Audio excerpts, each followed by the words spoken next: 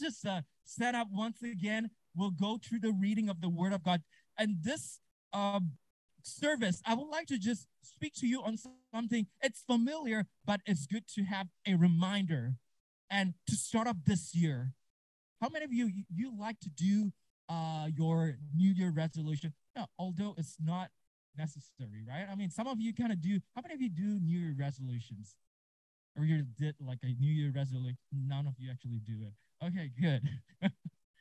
But there are people, and maybe you're kind of shy, right? But there are people that, December comes, you kind of take out your little notebook, you write down maybe, oh, this year I would like to run 30 kilometers every single week. I do that at one point in my life, right? but I need to put that in the resolution, right? But today, what I would like to speak on is unwavering faith. Unwavering faith. Amen? Yes, that's an extra effect on that. But unwavering faith, I want to connect to a story that is very familiar to all of us, right? The Bible talks about faith like a mustard seed. And this morning, we went through the Bible study with Diana Chunwai to talk about elevated faith. God wants to build each and every one of us and have us go through some of life experience, but also those experiences will give us elevated faith. Amen. And the Bible says that with great faith, you're able to move mountains. How many of you would like to move mountains this morning? Amen. Elevated faith that could move mountains. Now, the Bible tells us a story of, how many of you heard of the story of Shadrach, Meshach, and Abednego? The three Hebrew children that were, or youth, right, who were captured and were essentially, the Bible says enslaved, but I believe that God actually gave them favor with Nebuchadnezzar, and it is to bring God glory. Let's kind of go to Daniel chapter 3, verse 1. It tells us, as we read through, it's quite a lengthy, not really lengthy, but there's a few scriptures that I would like to go over. And it tells us a story of how God used Shadrach, Meshach, and Abednego. And I know that a lot of sermons kind of touch upon how, God was with them through the furnace. But also, what I would like to highlight this morning is what happened after the unwavering faith, right? So if you go through your Bible, let's read from Daniel chapter 3, verse 1. And I just thank God that, Chumai this morning expressed that he would like to be baptized in the name of Jesus. And I think it connects to what we talked about. Yeah, let's rejoice that Chumai, God is continue to develop you and to grow you. And hopefully in terms of your faith, God will increase your faith, your understanding in his word. Amen. And Daniel chapter 3, verse 1, it tells us that King Nebuchadnezzar made an image of gold 60 cubits high and 6 cubits wide, and set it up on the plain of Dura in the province of Babylon. He then summoned the satraps, prefects, governors, advisors, treasurers, judges, magistrates, and all other provincial officials to come to the dedication of the image he had set up. So the satraps, the prefects, governors, advisors, treasurers, judges, magistrates, and all the other provincial officials assembled for the dedication of the image that King Nebuchadnezzar had set up, and they stood before it. Then the herald loudly proclaimed, "Nations and people of every language, this is what you are commanded to do. As soon as you hear the sound of the horn, flute, zither, lyre, harp, pipe, and all kinds of music, you must fall down and worship the image of gold that King Nebuchadnezzar has set up. But whoever does not fall down and worship will immediately be thrown into a blazing furnace. So it tells us that King Nebuchadnezzar, this is civilization 101, right? We knew that back then King Nebuchadnezzar, he had a kingdom that is, he gathered the top officials gathered together to worship this idol that he built, right? So, and what happened was that he reprimanded every single individuals in the kingdom to bow down to this idol. And let's kind of drop down, we see that there were 3 Hebrew captive youth that were placed in that government, that God,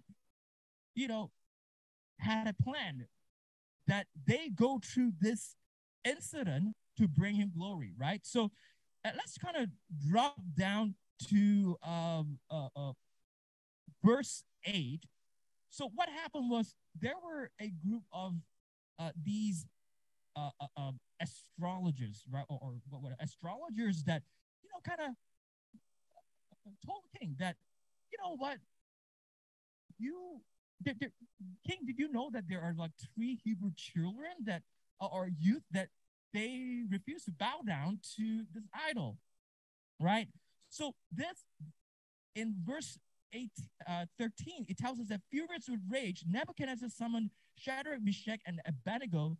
So these men were brought before the king, and Nebuchadnezzar said to them, "Is it true, Shadrach, Meshach, and Abednego, that you do not serve my gods or worship the image of gold I have set up?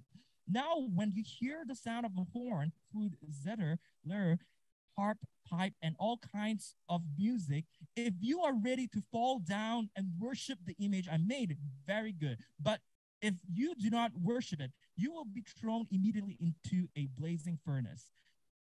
Then what God will be able to rescue you from my hand?"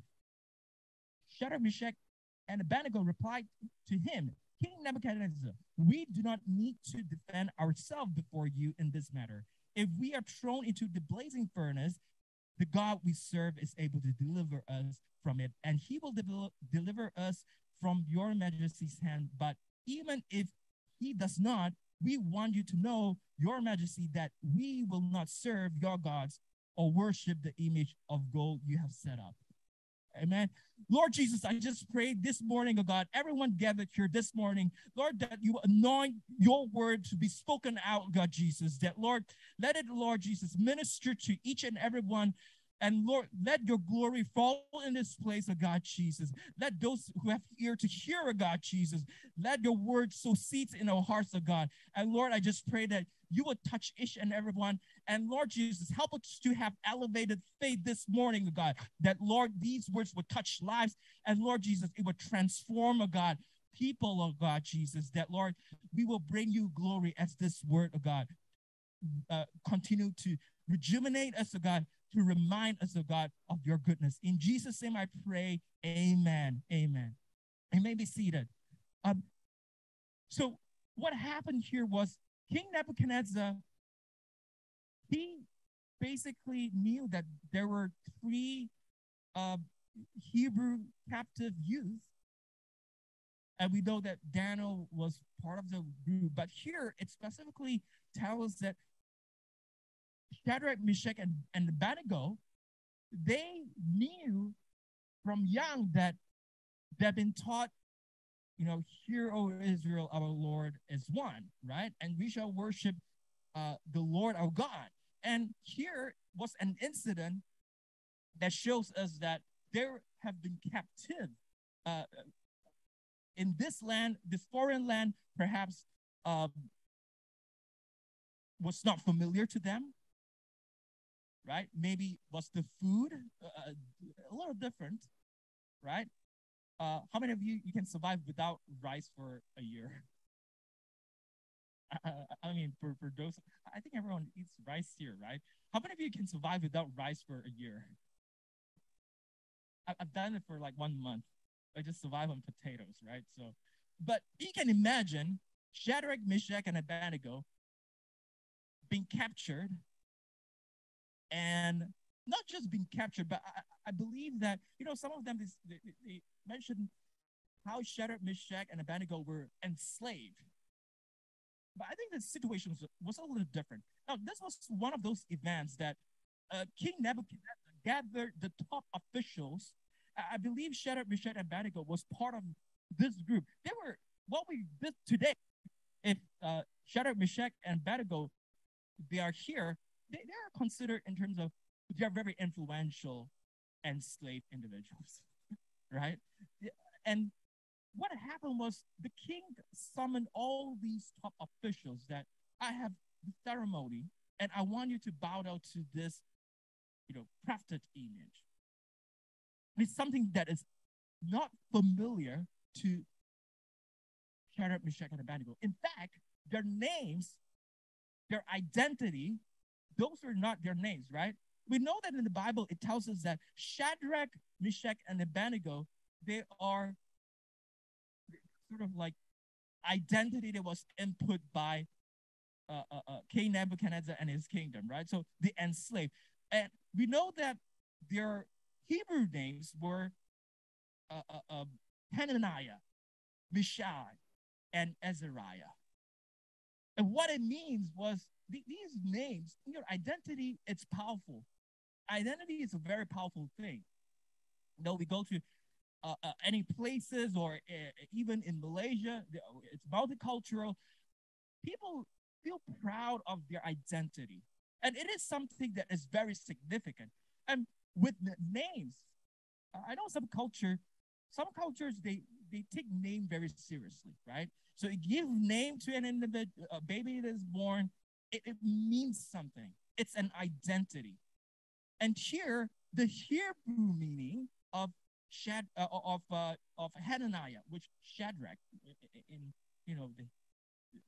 the heathen, they gave him the identity, forced it to Shadrach, Meshach, and Abednego. But here, Hananiah, it means God is gracious, right? Mishael, it means who is like God, right? And Azariah, it means God has help. Powerful meaning, right? But if you look at Shadrach, Meshach, and Abednego, it mentions in the Bible. The reason why the Bible didn't use the Hebrew name is, again, it's to express the suffering, express in terms of how they went through these trial and tribulation. And this was sort of part of God has protected them through this time. Amen. And Shadrach, Meshach, and Abednego were captive from their homeland to serve in the Babylonian Empire. Now, we know that from history, the Babylonian Empire, it's probably one of those early civilizations. For King Nebuchadnezzar to use, not just captive, but to use these Hebrew youth in his court, it speaks volume. And what happened here, we kind of see that, there were these astrologers that were, against Shadrach, Meshach, and Abednego.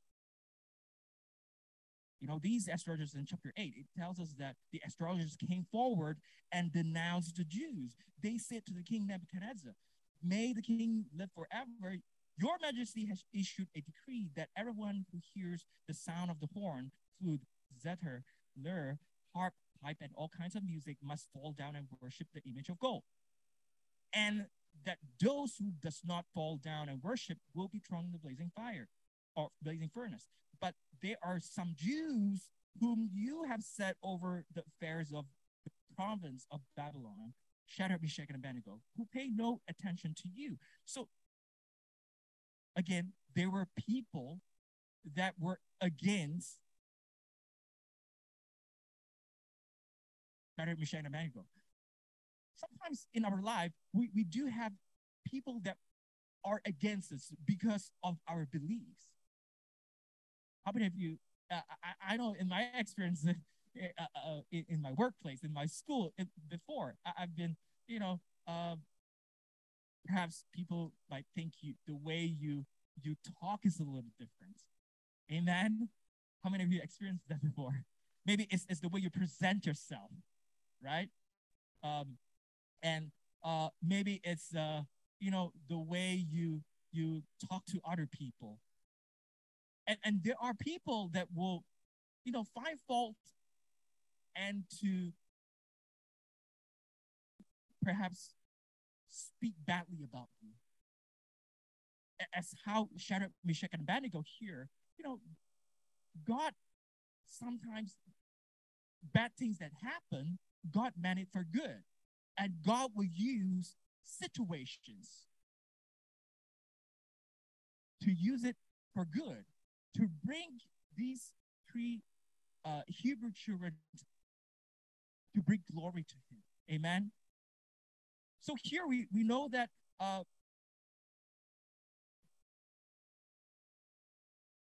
it shows us here that the empire, God actually delivered the three Hebrew children out of the furnace. In a situation where it seems hopeless, where they obeyed God, and here I think it's a little bit too much of the delay. The sound man can lower down the feedback. Thank you. So here we know that King Nebuchadnezzar was so furious that he actually asked the three Hebrew children to put them in the furnace, the fire furnace, right? Because they refused to bow before the golden image. You see, when we are baptized in the name of Jesus, we put on the identity of Christ. Amen. We put on the identity of Christ, the environment that tries to change our identity. We have the Holy Ghost to overcome these situations that try to change our identity in him. Amen. And God, sometimes in tough situations, God uses situations to strengthen your faith in him. It is in these situations that you will realize that God is real and he is with you. You might not realize that God is with you. Just like the three Hebrew children, they were in the furnace, yet they know that God will be with them, but they didn't even realize that there is the fourth person in the furnace, right? So King Nebuchadnezzar even increased the heat 7 times, right? To the point where the guards were bringing Shadrach, Meshach, and Abednego. They were, the heat was so great that the guards even, they were burned alive, right? But yet, Shadrach, Meshach, and Abednego, when they were put in the furnace, the fire, they were A-okay, right? And in fact, King Nebuchadnezzar, he saw. No, Shadrach, Meshach, and Abednego, you need to understand, they didn't say, oh, king, that there's the fourth person with us. They didn't even realize that Jesus was with them all this while. Amen. Amen. And the people that saw Shadrach, Meshach, and Abednego, the king, he observed, he realized that there is a greater power that was with these three Hebrew children. Amen. And in fact, he mentioned that, get these three Hebrew children out, right? It became a testimony to the people that would bring persecution to Shadrach, Meshach, and Abednego. Amen. So we're now living in the time where our faithfulness is constantly being tested. Amen. I know that, especially for young people nowadays, it's not, we had this conversation with my sister and some, individuals. We kind of talk about how things were different back then, right? During our parents' time, and things are a little different, just a little, right? In 2022, right? We just talked about the traffic the other day. back in the 20, 30 years ago, right? Traffic wasn't that bad, right? I didn't feel like traffic was really bad here during rush hours. And so we know that the situation is different. The circumstances that were faced by Shadrach, Meshach, and Abednego, they were different during their time, right? Uh, Now, based on what I read, I would imagine Shadrach, Meshach, and Abednego is less on the persecution than on how the environment, right, the advancement of Babylon that actually tried to distract them from serving Jesus. You need to understand, back in Babylon, it was advanced. During that time, that era, Babylon was advanced. It's sort of like New York City or any of these, London or wherever. Things were just advanced, and we know that the Hebrew children, they were being captured to enslaved, but in a way that they were part of these officials that Nebuchadnezzar has included them. And Daniel, of course, Daniel was one of them. And here we understand that the pressure of life, it sometimes will be turned up, just like how, in situations where Shadrach, Meshach, and Abednego, they were put in situations that they were pressured. They were pressured to listen to these different voices or being persecuted in a way, right? So here we know that in Romans chapter 5, it tells us that God allows trials and difficulties, tribulations in our lives to build our character. Just as how these Hebrew youths, they went through, right, to strengthen our faith, and for other reasons that we might not know, but God knows. And here today, this morning, I just want to let you know that, in spite of your circumstances, Jesus, he is with you, and you might not realize that, Jesus is with you in the office. He's trying to, some situations that you go through, it might be a situation that God is trying to use you to be an encourager to the people around you, to be that witness, right? It might be in your school, it might be in your college, but with every situation, it might seem dire, but God is trying to use you to send a signal to the people around you, to show that he is with you and he is using you as a testimony to bring him glory. Amen? Amen. Now, though God's miraculous deliverance of Shadrach, Meshach, and Abednego that day, Nebuchadnezzar declared that the remaining Hebrew children, right, that are being captive in the land, because of this miracle, the rest of the Hebrew children, the youth, they were able to declare or publicly worship the Almighty God, right? And it's because of Shadrach, Meshach, and Abednego, they received favor from King Nebuchadnezzar. Amen. Now, in our lives, sometimes situations happen, but God is with us.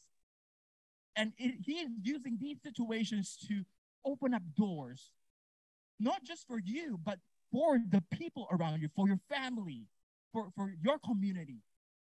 And it is these situations that will strengthen your faith to give you to walk through these tested times, so that your faith will not be waver. Amen. Amen. Now, we could have heard the statement before. Rough seas actually, it makes good sailors. Amen.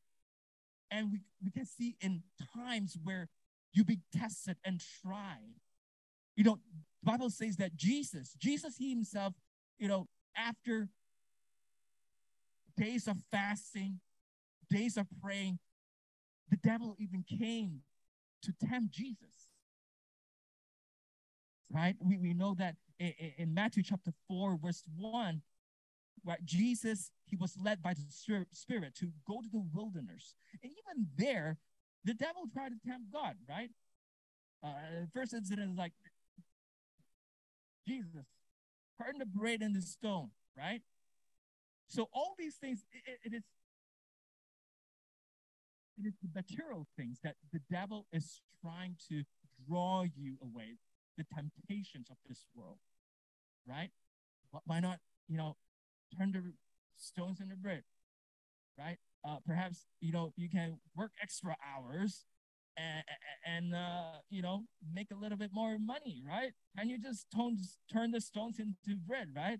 You got the knowledges in it. You graduate from uh, you got a college degree, right? Well, why can't you just, make a little bit more money, right? Well, forget about Sunday, right? Well, what about Sunday? You can make an extra day of cash, right? So, and also this, second time, it's sort of a troll. Devil tell Jesus, throw yourself down, and you can command the angels to deliver you. There are situations where in life sometimes, God actually told the devil, do not tempt God, right? In some situations, when we go through, we always think that, okay, God, I know you're going to bring me through the situation. God will bring you through the situation. But again, you need to understand that God has a will for you, and it is important for you to follow his will and to follow his will. And his will and his way is so that, people can see your testimony and come to the understanding to see his greatness in your life. Amen. And here again, the last part here, God was tempted. Satan told him that you can worship me to all these things. I present you all these things, and you can just, worship me instead. But here, Jesus told him that as part of the commandment, we shall worship one God, right? And to obey again, that we are followers of Christ. Amen. Sometimes in situations where we might think that, um, you know, I'm going through a trial and in tribulations, God might not be with me. But here I'm here to remind you that just as how Jesus was tempted, right? He overcame these trials and tribulation. He was tempted, yet he overcame. And I'm telling you this morning that Jesus is with you. He is able to help you overcome these challenges that you go through. Just as how the three Hebrew youth, they believed that God could deliver them, but they would still trust him, even they knew that whatever happens in the furnace, we would perhaps, maybe we might die in the furnace, right? But yet they stood steadfast on their faith because they knew God is going to bring them through these trial times. And not just deliver them, but God is going to use them as the mouthpiece, right, to set his people free from restriction of worshiping him, right? And we even know that the Bible tells us Daniel prayed, 3 times a day, that it caused frustration to the folks that tried to bring harm to him. And we know that he was put in the lion's den, right? And God again protected Daniel through these times. Amen. And here it tells us that in Hebrews chapter 10, verse 23, let us hold fast to the confession of the hope without wavering, for he who promised is faithful. Amen. Our deliverance has been accomplished on the cross. When Jesus died on the cross, he told each and every one of us that your sin has been remitted. Amen. And you've been delivered. And it is now that you put on the new identity. Amen. And you might not understand in terms of the future, what the future holds, but I'm telling you here that Jesus understands and he's able to bring you through as how he has brought the 3 Hebrew children through the trials and tribulations. Amen. If you worship Jesus this morning, if you believe in every trials and tribulation that God is going to bring you through, just give him praise in spite of his circumstances. We give God glory and praise. I know of this, there's a time where when I was in college and, every semester towards the end, and this was like my first semester, right? towards the end of the semester, they usually have the class in either in the bar or yeah, I know, right? Probably kind of foreign to you, but this is in New York and was going to school. My first semester, towards the end, my professor actually told. I mean, his class was like small. It was like 12 students, right? My professor told us, "Oh, the last day of class, why not we have our class in the bar?" And I was like, "Oh, okay, that's a little unconventional." And then they kind of move it. Oh, you know what? Let's just have it in. If, I told them like, oh, maybe we can have it in other places. I'm trying to push it, right? But they mentioned that, oh, okay, let's have it in one of the classmates' place, and we're gonna bring alcohol. We're gonna bring beer, right? To the class, right? So, and I remember very clearly that that day I went. I just told them I don't, you know, I, I'm a Christian. I don't partake in these. You know, I don't. Just oranges will be good, right? And this incident happened, and I didn't really put much thought into it, but I remember 2 years later, one of my classmates who was in during that's the meeting, she actually observed every single thing, right? And I didn't say a word or anything. I just say, give me orange juice and I'll be good with it. And they know, because I'm Christian, I don't partake in these things. And but the long story short is, this friend of mine, 2 years later, one day she just came to me and was like, Kenneth, can you pray for me? I've got a situation that I'm going through. And I told her, oh, okay. Well, how do you know, like, I'm a Christian? And she told me, she's like, you remember that day, the last semester, during the time when I saw that there are a few other, individuals that partake. But I noticed you actually, you stand firm in your faith, right? And I can see that you're different from the rest of individuals perhaps that proclaim they're Christians, but I know there's something different about you, and I know I can bring this situation where your prayer will make a difference. Amen. So that was a time it kind of told me that in spite of these situations, that it might make us comfortable. Sometimes situations makes us feel uncomfortable, but we always need to remember that in spite of these circumstances that God put us through, it is for a greater reason, right? God wants to use you to be that witness. God wants to use you to be that mouthpiece. And it is up to you to, to think of it, whether it's, a trial and tribulation that you go through, or you will come out stronger. God is able to use you as the testimony to bring him glory. Amen. Just as how Shadrach, Meshach, and Abednego, after this whole incident, they came out stronger and they brought God's favor to the rest of the Hebrew children. Amen. Is this what you want this morning? That God is able to use you to not just influence the people around you, but also to bring forth God's blessing, bring forth God's protection into not just your family, but also your community. Amen. Amen. Hallelujah. Amen.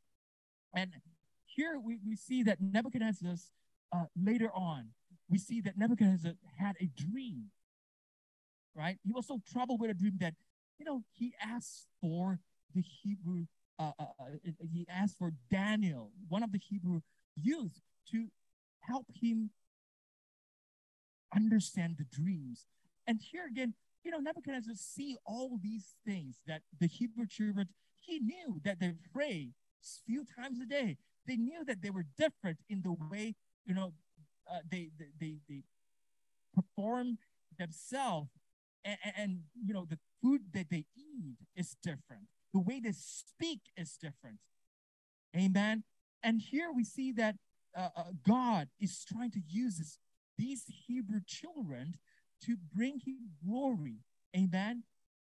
And we know that here in Romans chapter 12, verse 2, it tells us, do not be conformed to this world, but be transformed by the renewal of your mind, that by testing you may discern what is the will of God, what is good and acceptable and perfect.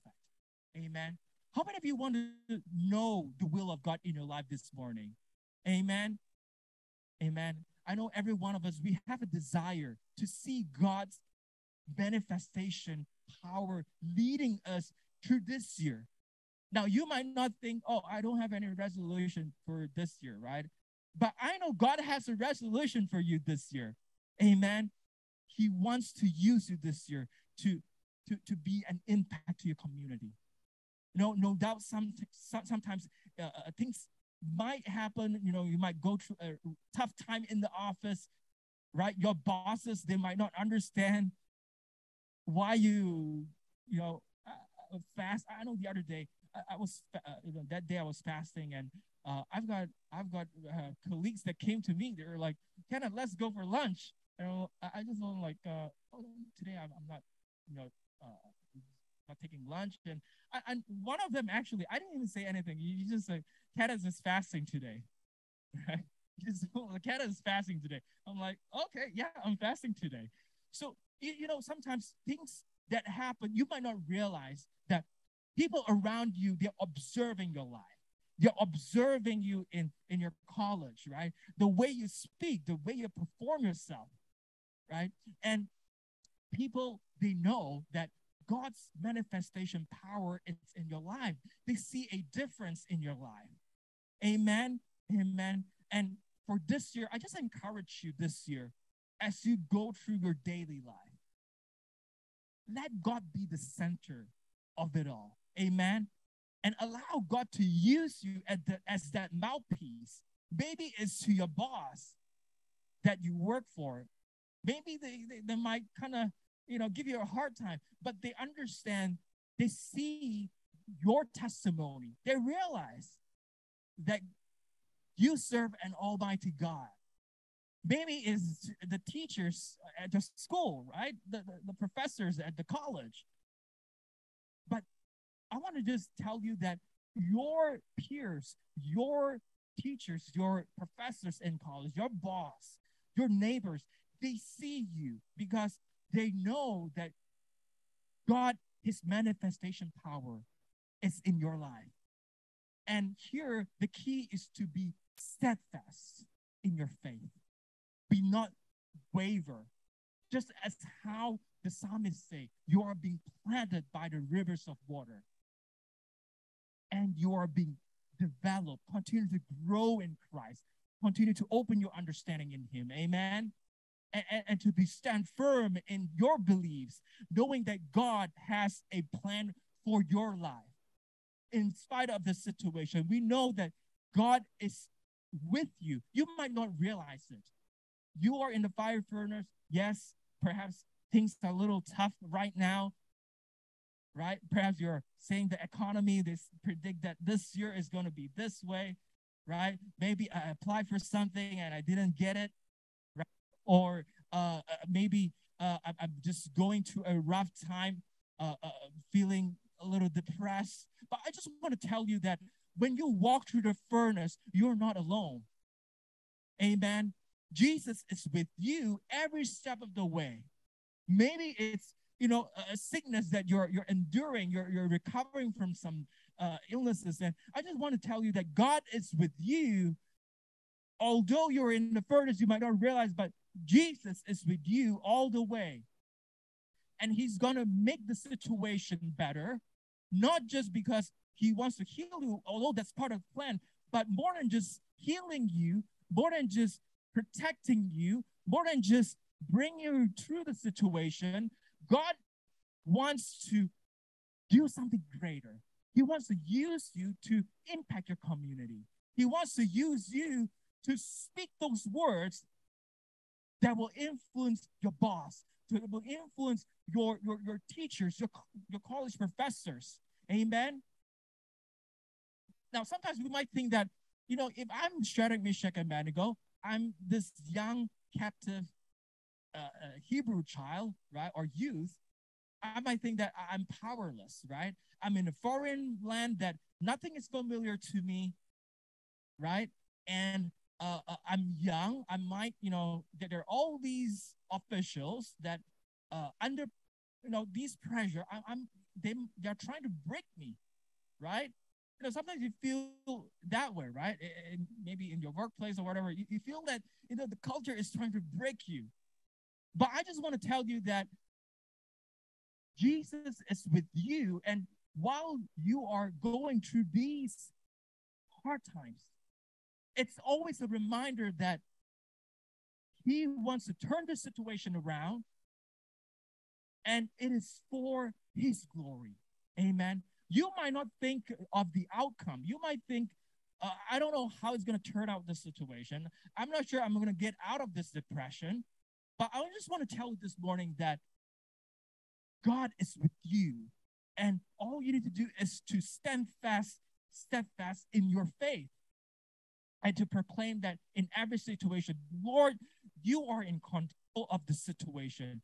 Jesus, I know that you are bringing me through. You're ordering my step, and you are bringing me through for a greater purpose. Amen. Amen. If this is your prayer this morning, if this message, it speaks to you in your current situation, I just want to encourage you to lift up your hands this morning. Perhaps it's a new year. It's your prayer for God to renew your mind.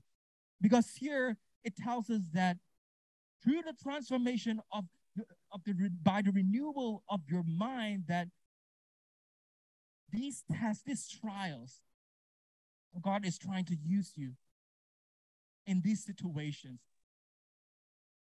Now, I know it's a new year. You might have, you might not know how this year is going to turn out, but I want to promise you that God knows every situation.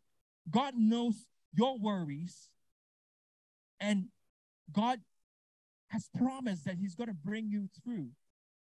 I recently asked a young person, we had a conversation, and I asked this friend of mine, I was like, what do you have in plan for this year? And all he told me was sad. He told me that, I'm just trying to survive this year.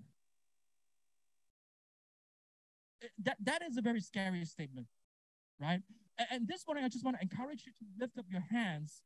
If you're in the same situation, maybe again, you're worried about some situation in your life. I might not understand, but I know that God, he understands and he's able. As we kind of conclude, I just want you to raise your hands. I know sometimes you don't even know you have a situation and you don't know how to express it. I just want you to raise your hand this morning and allow God to do a work in your life this morning. As how God brought the 3 Hebrew children through the fire furnace. And those situations actually leads to greater things, right? We know that King Nebuchadnezzar at the end appointed these 3 Hebrew children along with Daniel to be his assistant, to be great individuals in Babylon.